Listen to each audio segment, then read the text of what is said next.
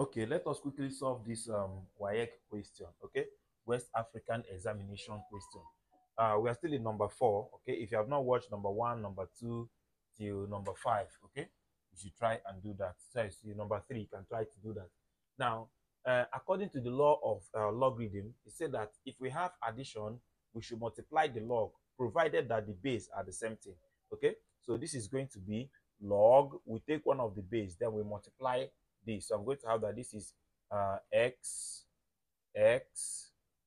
sorry, let me write like this, x times y, okay, is equal to this 3. All right, now, and we can have that this is x times y is xy. So I'm having that this is log xy base a is equal to what? 3.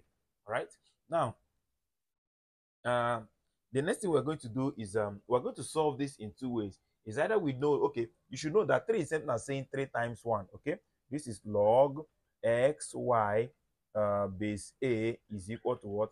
3 times 1. Okay, now this is something as what? Log xy base a is equal to 3.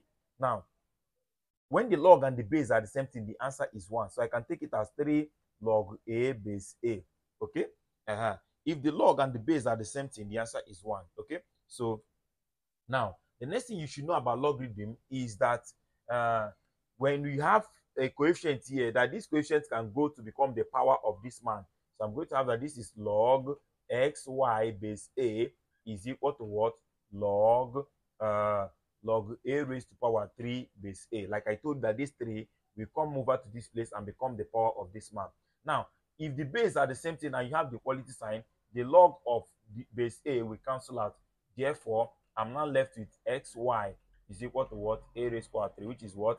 A raised to power 3 is equal to what? Xy. So that is the answer. They say we should express it in an index form, and that is it. Now, if you don't want to use all this long process, what you have to do is that from this place, I have that this is log. Let us alternatively, okay, this is log s times this will give you xy base a is equal to 3. Okay, now whenever you want to remove log, okay, what you just have to do is simply let this go and carry this, then you have removed the log. Okay, this is what? A raised to power 3 will now be equal to this log I'm seeing here, xy.